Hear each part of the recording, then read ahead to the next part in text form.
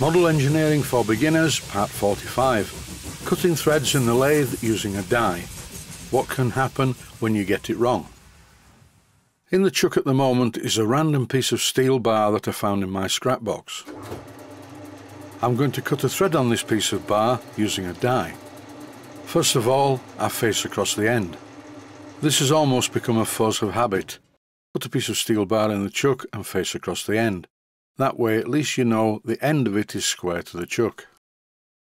Using my micrometer, I come to the conclusion that this piece of bar is more or less 7/16 of an inch in diameter. Before I start, I'm going to spray the piece of bar with some metal cutting spray, and that's because this is a steel bar, not just a piece of brass. This die holder is homemade. I think it's possibly an apprentice piece. That means it was probably made at some time in the past by an engineering apprentice, and as you can see, it's been turned from one lump of steel. And if you look closely at it, you will realise that this is not an easy part to make, especially one that ends up being accurate. In this episode, the phrase "do not do as I do as I tell you" definitely applies. I'm using the hand-type die holder because not every beginner has a tailstock die holder. To make sure that the die remains in line with the work, I'm using the tailstock chuck to keep it square to the work and stop it wandering about. I start off the job by hand, then engaging back gear, I run the lathe fairly slowly and let the lathe do the work. And as you can clearly see from this clip, I'm chasing the die holder down the work using the tailstock chuck. The die that I'm using is a 7/16 by 26 threads per inch die. And I must admit, the thread is not looking good at the moment. As you can see, the surface of the thread is torn. What's causing this? Well, I would think it's something to do with the fact that the piece of bar is not exactly 7/16 of an inch diameter. And the speed that I'm running the lathe at, even in back gear, is too fast. As I repeat this sequence, you can see that the die is taking too great a cut, the lathe is running too fast, and the swarf that's collecting in the die is very rough and coarse, and that's what's damaging the edge. It's a combination of factors, and although this would work as a screw thread, it's very rough. But in my opinion, this is a piece of scrap, and I'm parting it off from the main piece of bar. The lathe is still running in back gear, I'm using plenty of cutting fluid, and thanks to the video editing facility, the job takes no time at all.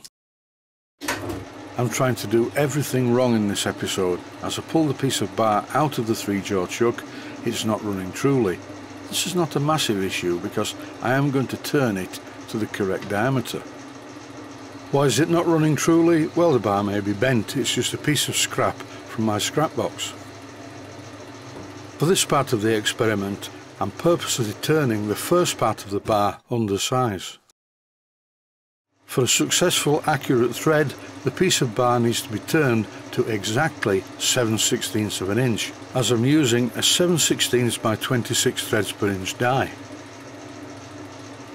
Now I have a situation that the piece of bar is turned all the way down 7/16 of an inch, apart from the bit at the end, which is considerably less. Well, 2 or 3 thou anyway. Before I start the threading operation, I'm spraying the bar with this metal cutting lubricant.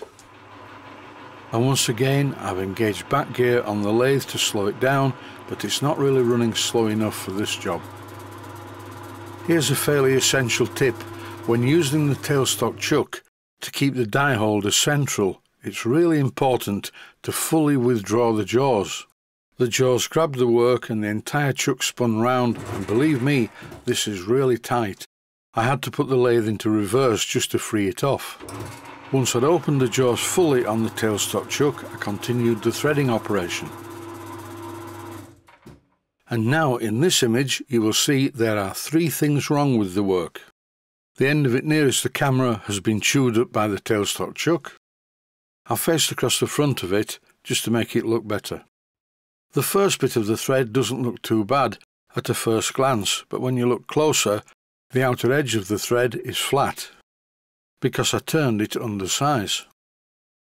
The rest of the threads on this piece of bar, which was turned to the correct diameter, are really bad. I closed the die very slightly and took another cut, in an attempt to clean up this mess that I'd made in the first place. You may be wondering if this is going to do the trick. Will I suddenly get a perfect thread? When I was doing this, I had my doubts as to whether it was going to work. I didn't have to wait very long though, because now I have a weird sort of a messy thread. The front part still looks reasonable, although it's a terrible thread because all of the tops are flat, and the other thread, which is the correct diameter, is okay in some areas and diabolical in others. What is the reason for this? Should I take up another hobby, I wonder? Here's the reason, and it's clear for all to see. Look in the 6 circular cutouts. Quite a few of the holes are almost completely full of very sharp and very nasty pieces of swarf, which I'm currently poking out with a piece of brass bar. What I really need to do is open the die up as far as I can inside the die holder and recut the thread by rotating the chuck by hand, or at least running it a lot slower, stopping and backing it off to clear the swarf frequently, not forgetting to start with the die clean in the first place. In this close-up you can see that some of the threads are okay, but then there are big chunks of very badly damaged thread. Because the clearance holes in the die were blocked, pieces of swarf started to act as a turning tool and destroy the thread. In the next episode I'll show you how to do it properly and make a boiler blanking plug. But that's it for now. Stay safe, stay healthy, thanks for watching, and I hope you found it useful. Please take the time to visit my Mainsteam Models website and click on the section of the website that says Video Playlists. And by doing that, you can find other videos that you may like to watch. And by using the playlists, you can actually watch the videos back to back.